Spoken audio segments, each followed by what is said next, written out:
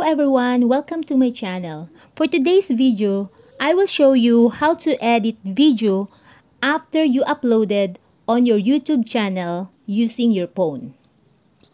First, we have to download or install this YouTube Studio, this one. Now guys, for us to edit our videos, we need to go to Chrome or any browser you have, example Safari, Firefox, like that. For me, we will use this Chrome. So open this Chrome, this one,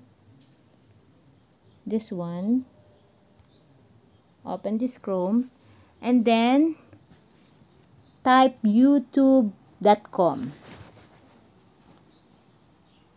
Okay, this one, youtube.com. So, after that, tap this three dot,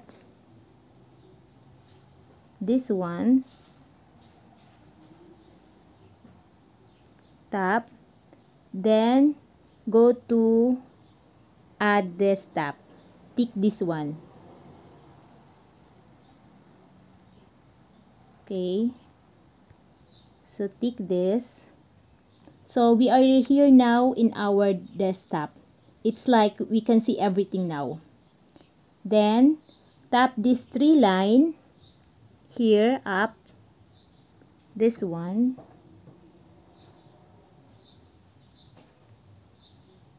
Tap.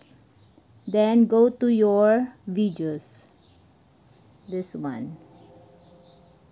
Tap your videos.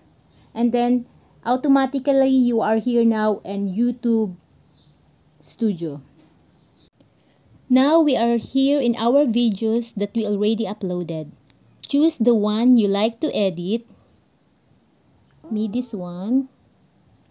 This is the cover song that I uploaded.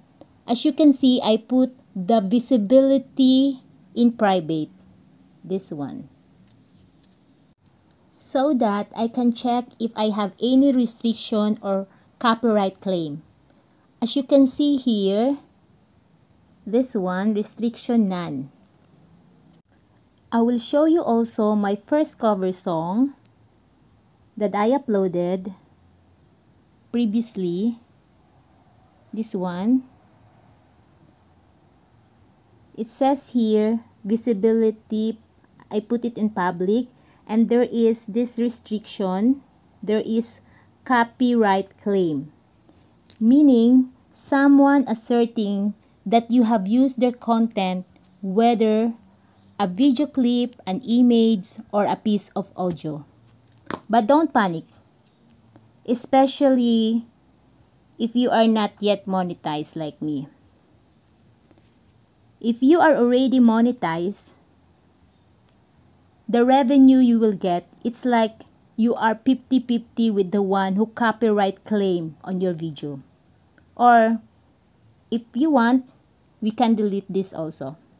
So it's up to you guys. Now we're back on how to edit. First, tap this pencil, this one. Then choose the one you like to edit. Here I want to edit the description. This one. So I will just put this title. I will copy this, select all, copy. Then I will go back to description. I need to put the title here also in the description.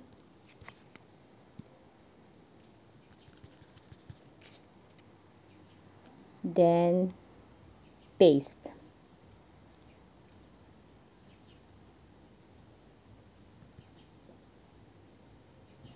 So it's up to you guys if you want to put something else. You can put around 5,000 words. So after that, back. Then now we will put it on public. Then here you can choose if it's for kids or not for kids. Then also you can add tags if you like. Okay. Now, if it's okay with you, go to advanced settings. Then this one also, if you like to edit, you can. For me, it's only for entertainment. So it's up to you guys. Whatever you like to edit. Then you can also delete from here. This one. This is the one. Delete from YouTube. If you want to delete your videos.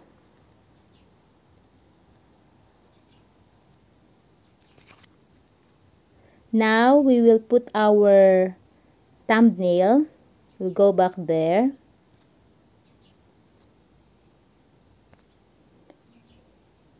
Here, in putting thumbnails, tap this pencil icon, this one. Tap. And then, as you can see, YouTube is the one will choose if you don't have any custom thumbnail. So if you like to change that one, you can tap this custom thumbnail. Tap your this custom thumbnail. Then choose the one you like in your gallery. This one I did earlier. So now it's here. Then if it's okay with you, tap this select. Select. Then now this is the one, all the changes. Now if it's okay, you can tap this save. Save. So now guys, we're done editing our videos. It says here already public. Then here it's already 1 minute ago we already edit that one. So I hope you learned something. Please comment down below if you have any question. Please like, share, and subscribe.